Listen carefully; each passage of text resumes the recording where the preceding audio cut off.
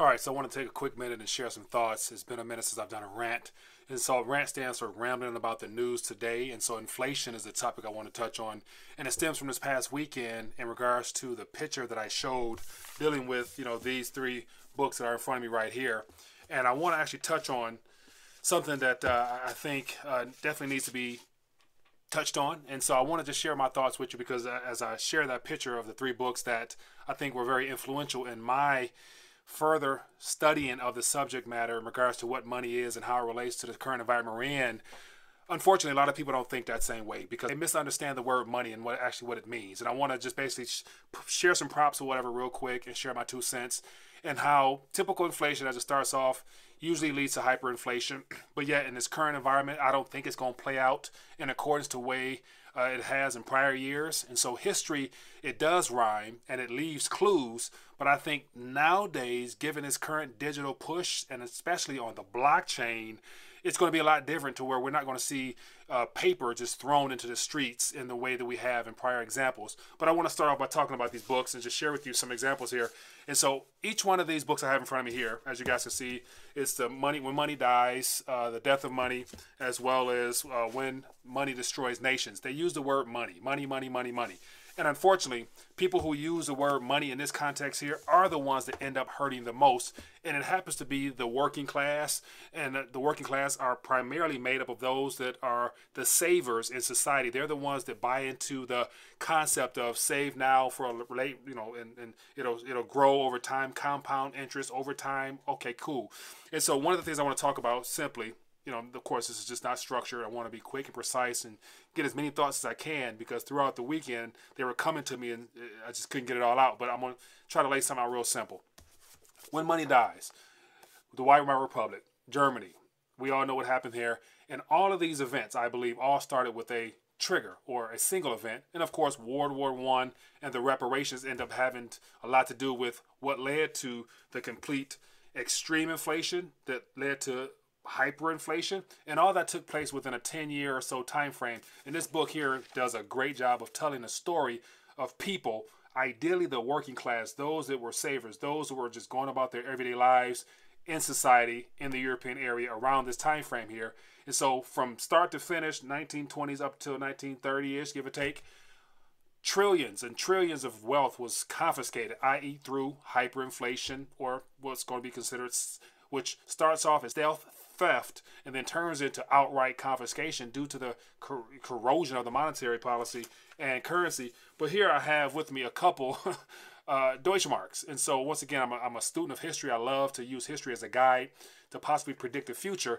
And so this book here, I'll put the link down below if you guys are interested in reading a free copy of it, but it's definitely worthwhile. But one event led to the complete confiscation of the entire all the savers. And so here I have a 50 million or so Deutschmark, and then here I have 100 million Deutschmark. Once again, something that people can learn from, because money, if people would have known that this is not money, it actually becomes collector's pieces to people 80, 90 years down the line. But yet, of course, money from the standpoint of the way we know it to be in the form of gold and silver, as well as other tangible real assets. If you read this book here, the people who actually had real tangible assets are the ones that benefited the most. And of course, we've seen the pictures of all these notes in the streets, as well as the actual price of Reichsmarks denominated in metals terms, and how it went straight up to the ceiling in similar fashion as to what I believe we're going to expect in the near coming future. But this is just an example of what money is not. So, of course, you guys may know that, but a lot of people who are out there and not awake to what's really going on, they're not in tune. So you might want to share this book and read it for yourself if you haven't. Another book here, When Money Destroys Nations. So this book here, Philip Haslam, I've had a chance to have him on my show twice. I'll actually put that link up here if you guys are interested in finding out more about it.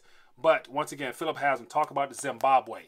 Another example, an event occurred. Ideally, it was a privatization or nationalization of the farming land there.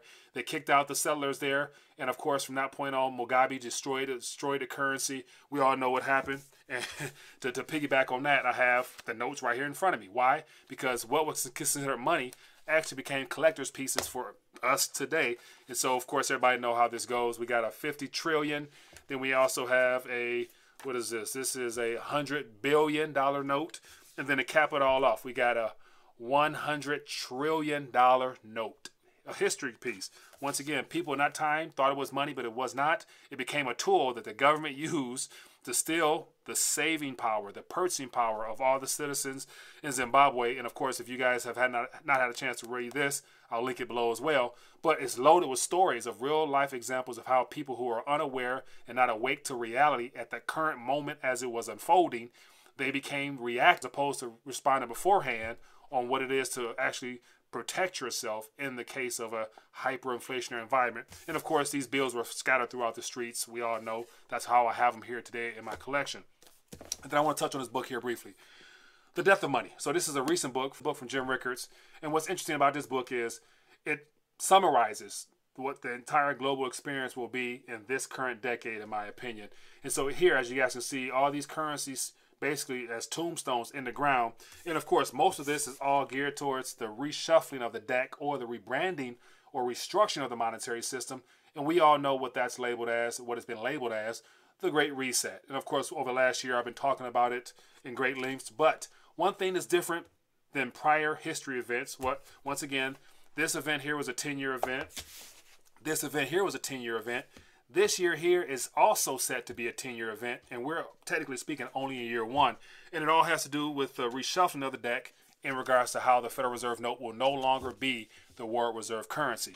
And so one thing that we can all take away from these three books here is the fact that within the first two, they are historical accounts of what happened and how it happened.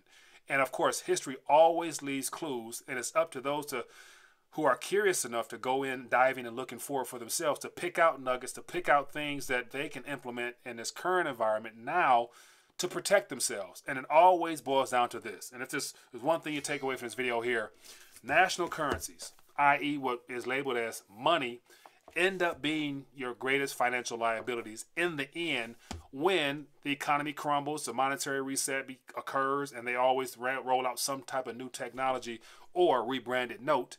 And what's going to be different this time is that because this is a globally synchronized event, and of course, each one of those books prior to World War I, the first one, the event of confiscation of the land for Mugabe back in the early 2000s, and then of course this one here happened to be the current pandemic that we're all experiencing now, is the trigger or the catalyst, the primary catalyst for this current book here. And it says the coming collapse of the international monetary system.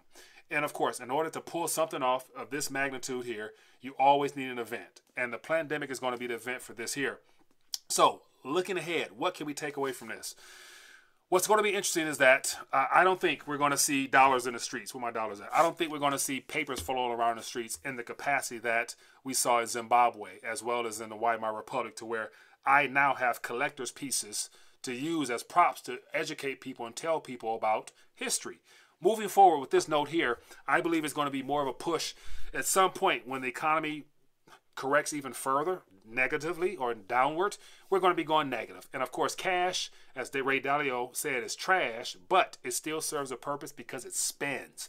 Pretty soon, that's going to become a threat. And if we end up going actually to real nominal negative rates, as I've mentioned before, cash will become a threat to people who want to save in something that has already been weaponized. And what I mean by weaponized, over the last year, more than 1/4% of the current monetary base has been brought into existence. If that's not a weapon, I'm not sure what is. So where does this leave us now? What do you think? The blockchain. The blockchain has been put in place to save the day, or has it? And so just recently, over the weekend, the whole Economist cover. And so as you guys can see on the screen here, the Economist cover showing basically that the government central bank digital currencies are going to be the chosen method in which the orchestrators of this entire event, what they look to use as a tool to implement into the public hands. And so once again, I've always been a skeptic because the technology, even though it is beneficial if used for the correct purposes, but unfortunately, all things that start off good eventually work its way into the hands of very bad individuals. And typically speaking, in a fallen world such as the one we're living in now, the bad tends to win out, and therefore what comes further? More monetary enslavement, more debasement, more theft, more everything that is not beneficial for humanity. And of course, there's projects out there in the crypto space, blockchain space that will serve wonders. But overall, if the orchestrators of this current monetary system collapse happen to have their way, they're going to make sure that they are issuing and the sole issuer of whatever that next legal tender will be. And of course, it looks like it's going to be the digital currency, central bank digital currency to be correct, because it's what has been chosen. And so from the Economist cover in 1988 showing the Phoenix, basically setting us up, letting us know that at some point in the future, there's going to be a coin, the Phoenix, burning. Cash is trash. We see the piles of paper burning. And then, of course, in the most recent cover, 33 years later, might I add, is right where we want to be. Government, central, controlled, digital, ledger technology with the removal of cash. And so while this still serves a purpose in the interim, most definitely within this decade, if history proves to be correct, it takes around 10 years or so to completely, from start to finish, to inflate, to hyperinflate, and issue something else. This one here is going to be something in the form of a digital currency. And in my personal opinion, as I've said before, it's all been a part of the plan. And that's why it's been hard for me to jump on board with the excitement of going solely digital, even though it presents an opportunity that you're winning in the short term. But think about the long term. Think about future generations. And that's where, usually concerns me most. But I just wanted to take a minute, rant a little bit about these books here and how I think if people were interested, if you were bold enough, courageous enough, take the time to share any of these books, if you have them on your bookshelf, with a family or friend, and let them challenge them as to this word right here, money. If they don't understand what money is now, they're going to become victims of these transitions as they occur, because they're going to base their entire financial lives on something that does not even belong to them. Legal tender, national currencies are privately held, instituted instruments of debt, contracts between a centrally controlled entity and your national government. And so you don't own them. You are just being allowed to use them, and they collect them back through taxation and inflation. So I just want to take a quick minute, share my thoughts, rant a little bit. Hopefully I got enough of that out to give you something to chew on. And of course, there's a lot more to dive into. So I'm actually thinking about trying to do some type of extraction and put together like a little webinar type of situation to reach out to more people. But what I need you to do is, A, share these books if you have them with family and friends. There's going to be some links down below that if you want to give them as gifts or whatever, feel free to do so. And then share this video. Just put it in the hands of other people so they can see that at some point, all paper notes, i.e. cash, returns back to its intrinsic value, which is zero. And typically speaking, they end up in my possession here. And I'm the one that collects them, as well as others out there, and use them as props to share with you guys. So other than that, I'm done ranting. I just had to get that off my chest. It's always good to connect with people who think like me. So leave your comments down below. What did I miss out on? Where and what can I add in if I end up doing some type of webinar or something of that magnitude? Let me know what I should incorporate. I'm looking forward to hearing your thoughts in the comment section. And I'll see you tonight for a live talk. Let's talk about it. Peace.